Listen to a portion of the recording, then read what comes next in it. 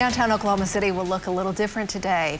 A 1960s era building is coming down. That building held the old Oklahoma City Police Department's headquarters and municipal courts. News 9's Tevis Hillis has a look at the demolition.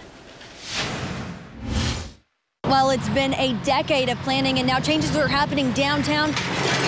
Demolition begins and the court side of the 1960s era police and courts complex is coming down. In preparation for future parking lot or garage. It's been months of clearing the debris in the interior, but now crews are working on leveling the area. The plan is to have all this done by next week. This building actually has a lot of problems with it that don't make it suitable for renovation, such as aluminum wiring, which is a fire hazard, and things like that that prohibit it from being a cost-effective solution for renovation. For decades, this is one of the busiest places in the city, with some saying this building needs to remain up. But due to old construction, it's just not safe. This week you will hear workers tearing down parts of the building. No explosives will be used.